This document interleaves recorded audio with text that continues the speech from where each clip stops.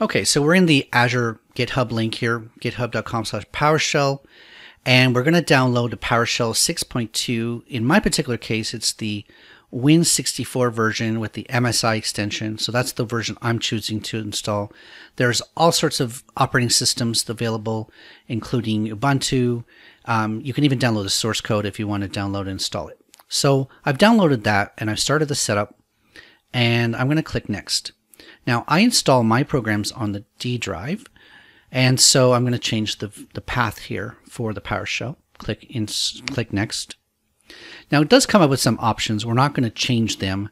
I'm going to allow it to add PowerShell to the path environment. I'm going to register Windows event logs so that if PowerShell has errors, it goes to event logging. And I'm not going to enable remoting. I'm not going to enable the context-sensitive menus for Explorer, although that could be cool sometimes, but we don't need that. I'm just going to leave the defaults. Now I'm going to click Install. I do need administrative privileges, as you saw with that little symbol, and so it's going to run the setup here, and so it's going to run. It's actually pretty quick to install PowerShell.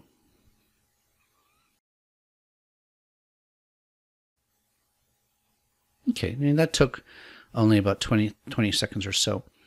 That's finished. Now, I could have had it start PowerShell, but I'm going to show you. You go down to the Windows menu in the case of Windows. Actually, PowerShell is right at the top. It says recently added. I could search for it, of course.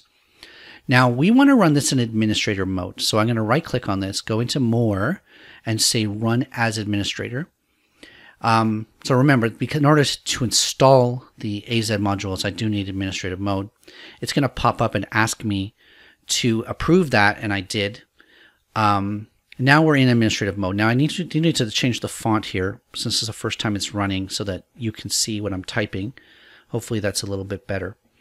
You can see it does say PowerShell 6.2.1, but let's go get the command for PowerShell version. Now sometimes I'm a little bit lazy. I'll just go to Google really quick and get PowerShell version, grab the first result, copy that, go back to PowerShell, use Shift Insert to paste, and that'll show me that it's running 6.2.1. You can also see at the top it does say 6.2.1. The other thing I should point out is that the word administrator is in the Windows title, so that's how we know we're running it in admin mode. If we've forgotten whether we started it in admin mode or not. Now we need to install the module. Now remember from the last video, it's install -module -name az -allow clobber. Now the allow clobber is what's going to allow it to overwrite if it does need to update any of my system DLLs or any kind of updates to existing files. This allow clobber is going to allow it to do that. I click Enter. Now it does require admin access as well, and so I approve it. Now it says that it's installing modules from Untrusted repository. So I'm going to allow it to install all the modules it needs to by saying A.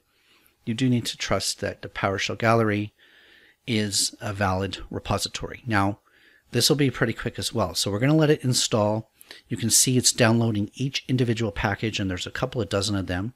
But I'm on a very fast internet speed here, and so it's doing it pretty quick. So I'm going to let that run. I'll speed it up for you, and we can, less than 60 seconds, it'll be done.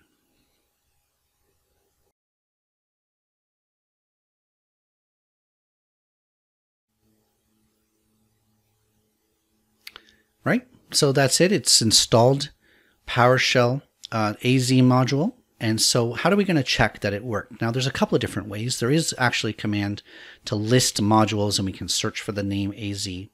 But I'm just going to call one of the commands that I know. So get -az VM should return me a list of all VMs. But that's not going to work unless I log into Azure. So I'm going to hit Enter. It's going to give me an error message. It says you have to connect to Azure. And so if I run the connect command, that's another way of validating that the AZ module, AZ account. I do need to go to a web browser in order to sign into my account. And then if I do that with the right code, it should work. So we know that the AZ module successfully worked because it's recognizing the commands. It's not saying command not found. So that's how you download PowerShell core. That's how you install the AZ module. And we basically consider this success.